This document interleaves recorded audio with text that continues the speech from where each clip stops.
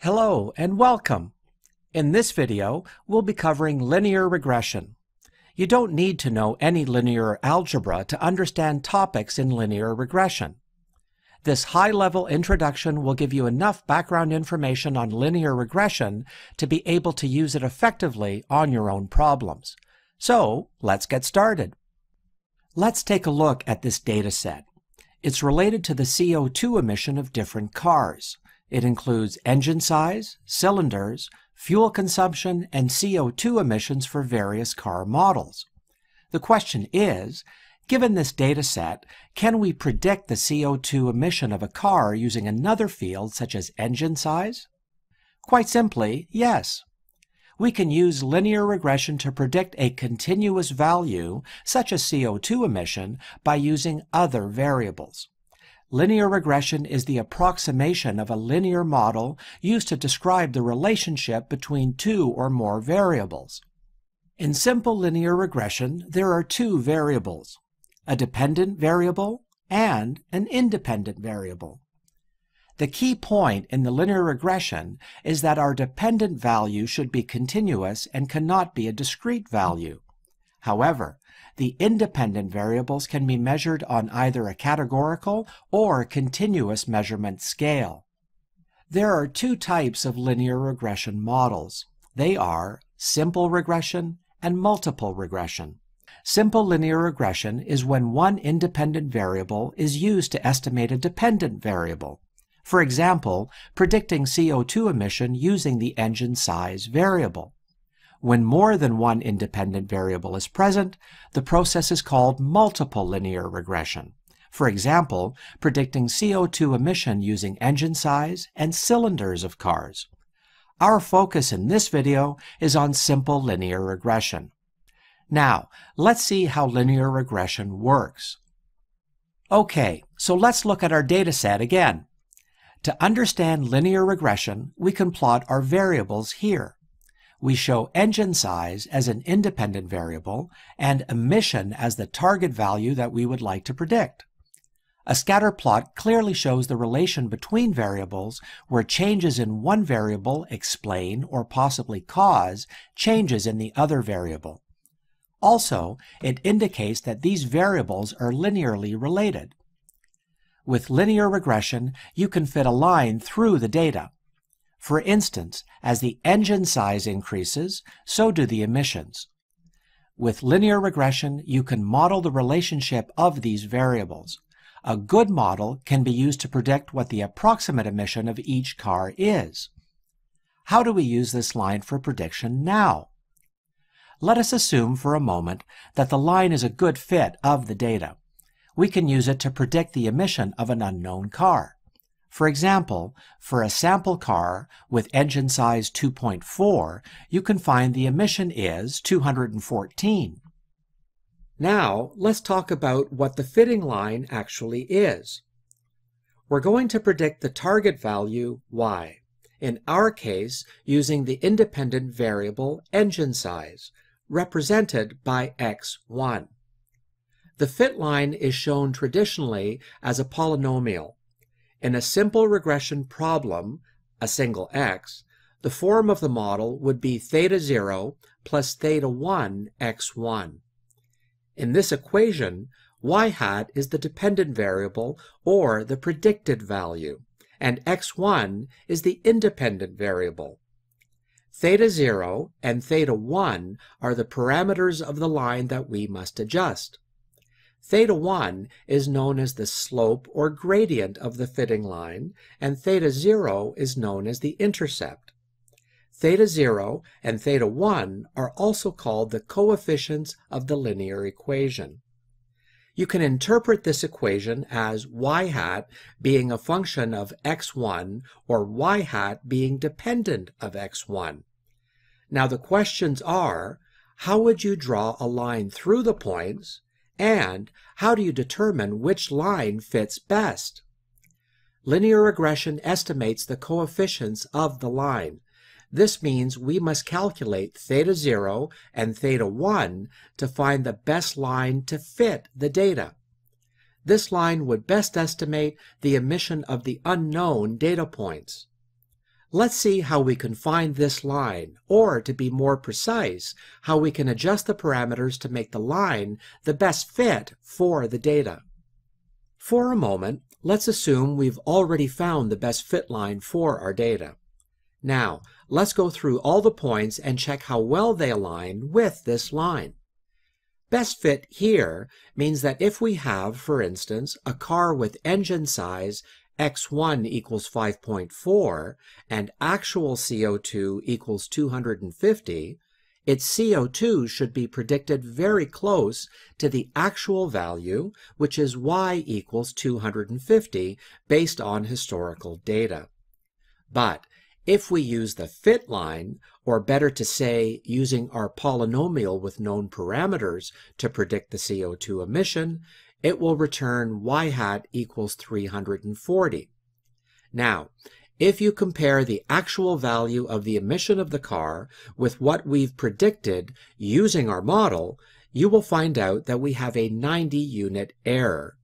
This means our prediction line is not accurate. This error is also called the residual error. So, we can say the error is the distance from the data point to the fitted regression line. The mean of all residual errors shows how poorly the line fits with the whole data set. Mathematically, it can be shown by the equation mean squared error, shown as MSE. Our objective is to find a line where the mean of all these errors is minimized. In other words, the mean error of the prediction using the fit line should be minimized. Let's reword it more technically. The objective of linear regression is to minimize this MSE equation, and to minimize it, we should find the best parameters theta 0 and theta 1. Now, the question is how to find theta 0 and theta 1 in such a way that it minimizes this error. How can we find such a perfect line? Or, said another way, how should we find the best parameters for our line?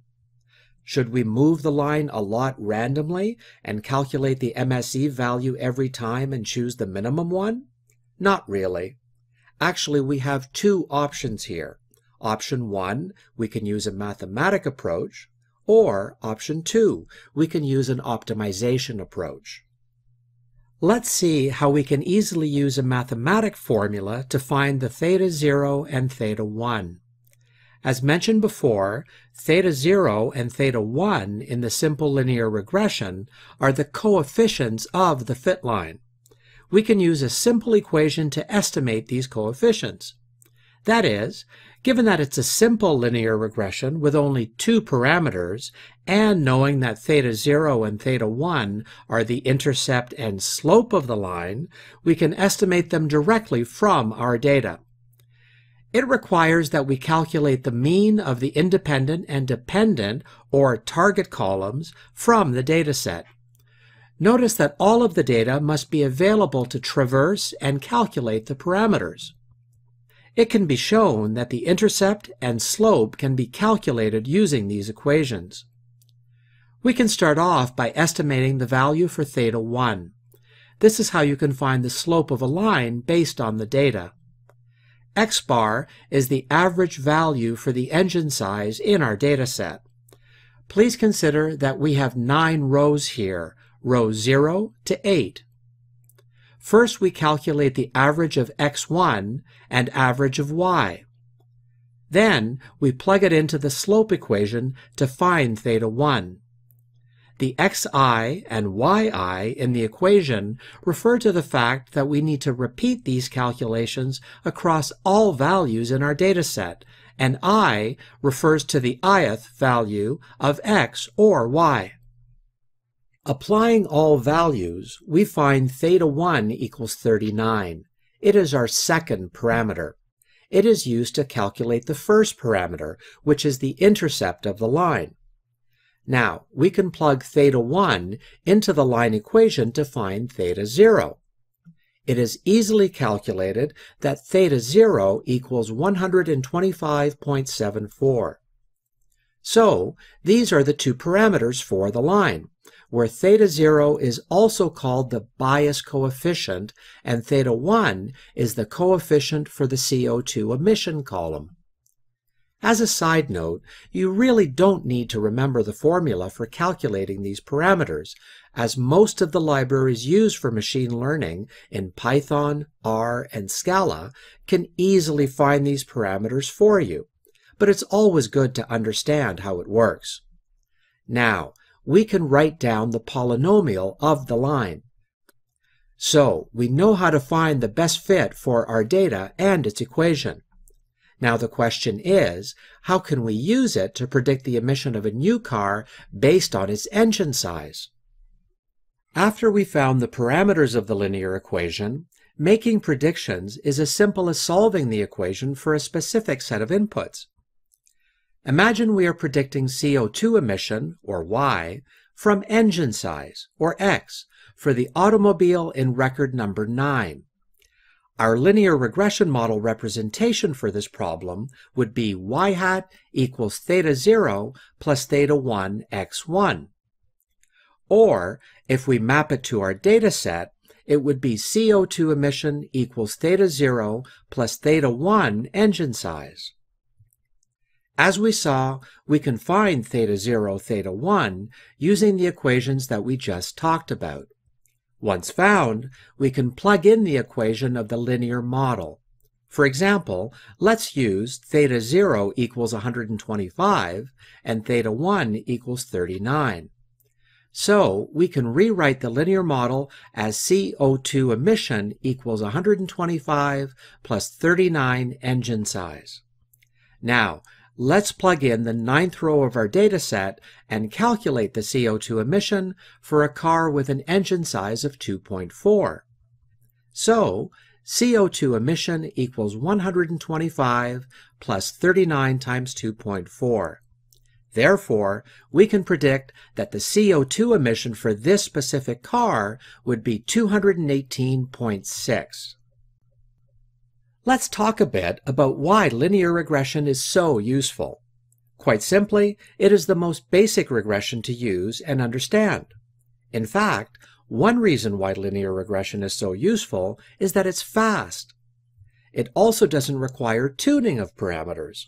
So, something like tuning the k parameter in k nearest neighbors or the learning rate in neural networks isn't something to worry about.